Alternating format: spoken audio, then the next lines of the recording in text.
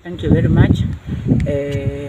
I'm Honorable Beatrice Cornes, the area member of Parliament, Bomet East, and this afternoon we are so saddened by the tragedy which occurred at Matarmat Primary School, and we want to say pole for what happened, because the fire cut at about 4 structures.